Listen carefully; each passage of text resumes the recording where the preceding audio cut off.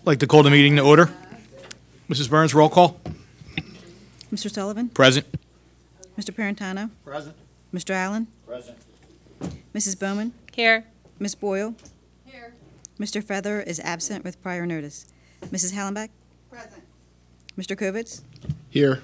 Mr. Marrington? Here. We have a quorum. Thank you. Please rise for the Pledge of Allegiance. I pledge allegiance to the flag of the United States of America and to the republic for which it stands, one nation, under God, indivisible, with liberty and justice for all. The board met in executive session this evening prior to this meeting to discuss matters.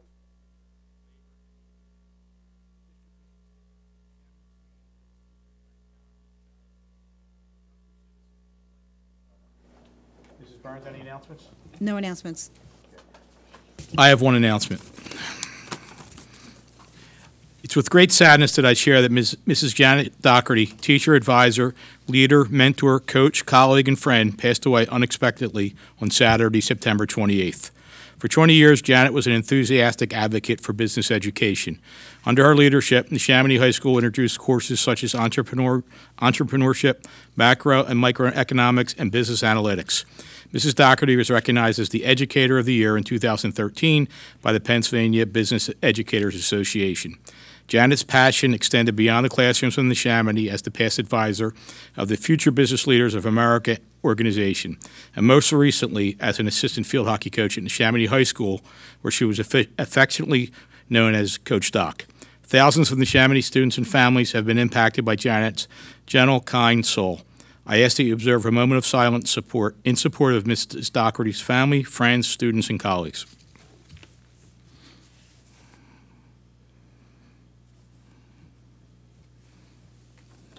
Thank you. I just wanted to note, in honor of Mrs. Doherty, her colleagues have organized a campaign to fill the silo food pantries that Janet began in 2017 with her entrepreneurship classes at Neshaminy High School and Pequessing Middle School. Donations to the silo will be accepted at all Neshaminy schools. Okay. Mr. Meehan, Superintendent's report.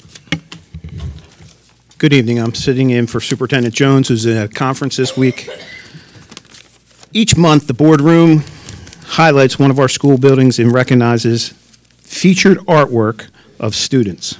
This year, we kick off the theme with the artwork theme, highlighting sample art projects from Carl Sandburg Middle School. Student artwork around the room is presented by art teacher Brett Wallerstein. October is Fire Prevention Month. October is National Fire Prevention Month. Protect your family and take time to develop a fire escape plan in your homes. Change batteries and test your home's smoke and CO2 detectors. I'll be doing that this weekend. Our local firehouses will be having open houses throughout this month, October, for our families to meet volunteer firefighters, discuss fire safety procedures. These same fire officials will be visiting our elementary schools throughout the month, teaching the importance of fire safety. Tour of Honor. Our local World War II and Korean War veterans visited Washington, D.C. today as part of our Bucks County Tour of Honor, visiting various war memorials in Washington, D.C. They left early this morning from Parks Casino in Bensalem, where they were escorted by fire, police, and veterans groups. The veterans will be returning home with a memorable welcome back celebration and a dinner, as well as being greeted by the Neshaminy High School Marching Band. Veterans Day Ceremony. Maple Point Middle School eighth graders who would normally be here tonight to personally inform the board and the school community about the annual Veteran Day ceremony. They could not be here tonight because they are partaking in today's honor in Washington, D.C. as well. So on behalf of the 8th graders and the 8th grade teachers, I would like to inform you that Maple Point Middle School will be holding its annual Veterans Day ceremony on Friday, November 8th. This is a wonderful way for our students and the community to show appreciation for the sacrifices that our local veterans have made and celebrate their courage in defending our country.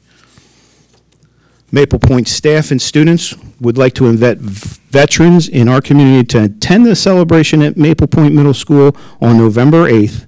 Attendees should arrive in the auditorium lobby at 12:15 for refreshments and registration. The ceremony will begin at 1 p.m.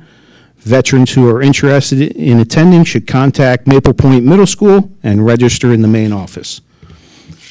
Neshaminy We Build Future Awards. This award is presented to district employees who work to accomplish the district's mission and make significant contributions towards advancing the implementation of the district's strategic plan. Recently, following were recognized with the Neshaminy We Build Futures pin. Justin Bursk, art teacher at Herbert Hoover. Jesse Graber, community volunteer and photographer.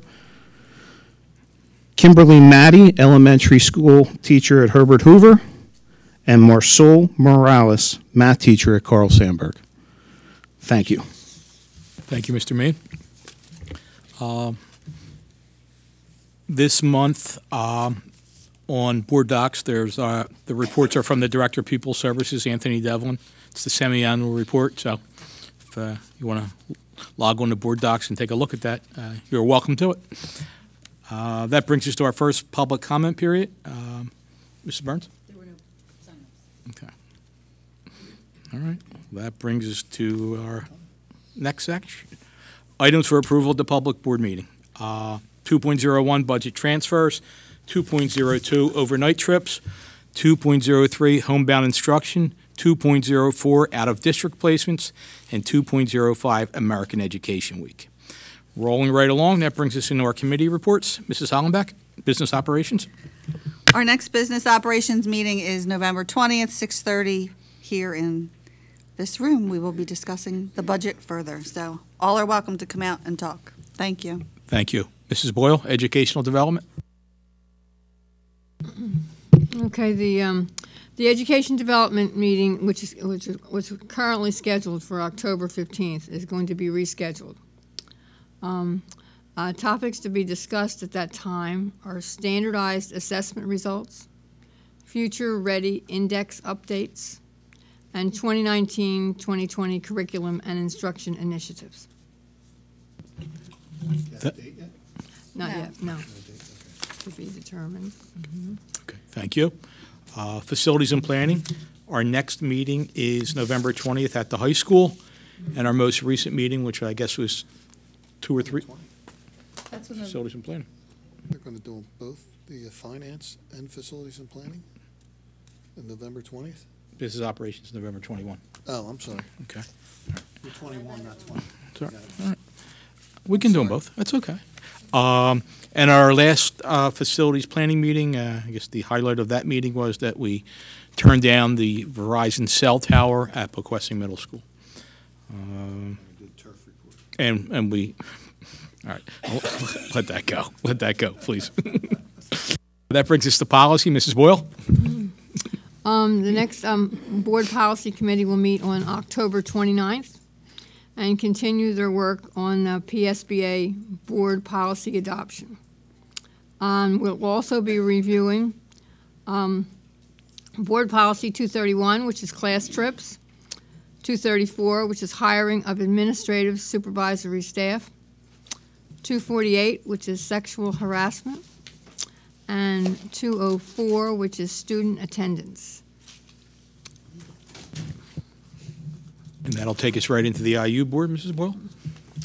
The IU board is going to meet on October 15th. That's in Doylestown. Hence no education Okay. meeting. That's right. That's what we're trying. Okay. The Neshaminy Education Foundation, is there anything there for Mr. Feather? No. There's usually a paper there. Okay. PSBA Liaison, Mr. Puritano? Thank you, Mr. Thank you. Okay. All right, you're welcome.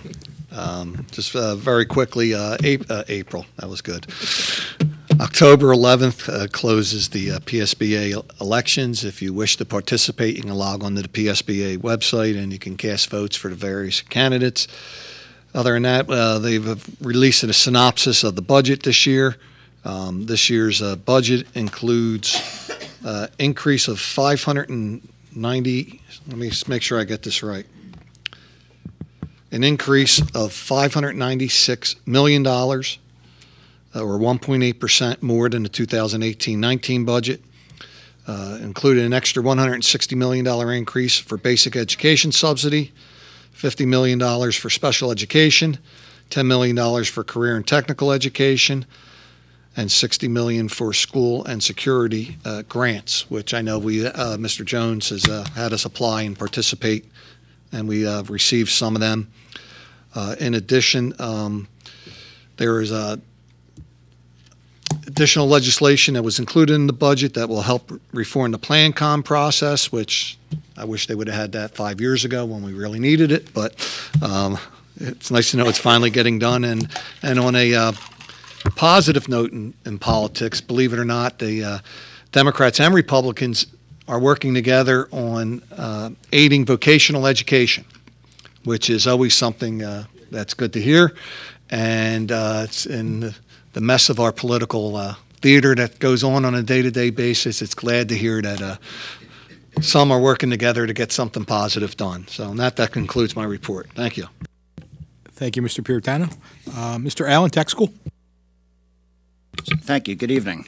Tech School had our meeting. The joint board met Monday, September 23rd, 6:30 p.m. Couple quick discussion items. Since we do have students there, we should be aware. There was the annual water test was done for lead. 106 faucets, spigots, 98 were acceptable. They were only found 8 that were out of compliance, and as of September 23rd, 7 of those have been remediated, meaning they were repaired. 1 faucet remains. Of course, it's missing parts.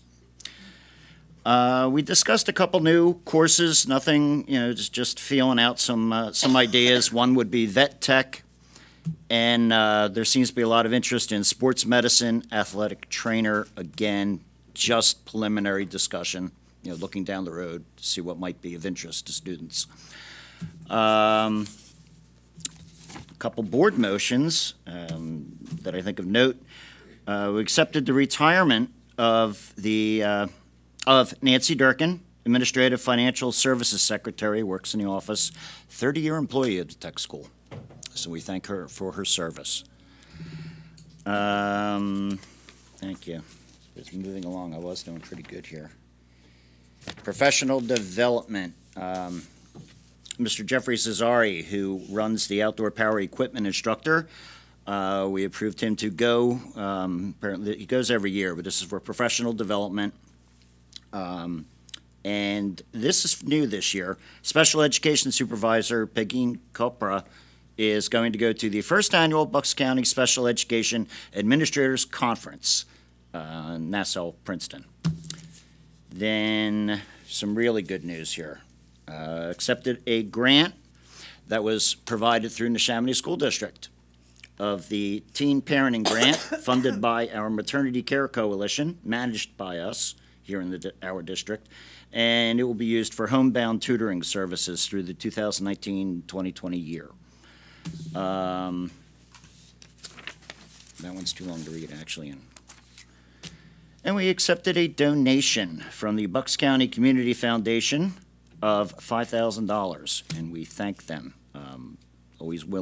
Tech School is always looking for money, as we all are. But I know the group that this came from are professional craftsmen, tradesmen through the area who support the school. And I believe that concludes my report. Thank you. Thank you, Mr. Allen. Okay, that brings us to the second public comment period. Okay. Any future topics? Board comment. Just want to take this opportunity to offer Janet Doherty's family our sincere condolences. Both my children were taught by Mrs. Doherty. I always found her to be a very involved teacher. And my children both always enjoyed the classes, and she'll be sadly missed. It's a real shame, and just want to let her family know that we're all thinking about them. So thank you. Mr. Main, you want to add something to this report? I was just handed 3 late editions of We Build Future Awards, and these 3 individuals do outstanding work, as a lot of our staff does. But Kevin Freeman, Coordinator of Student Affairs at Sandburg, Wendy Robson, music teacher here at Maple Point, and then Bill Snow, a mechanic working over in facilities. Thank you. Anyone else? Motion to adjourn? Second. All in favor? Aye. Motion passes 8-0.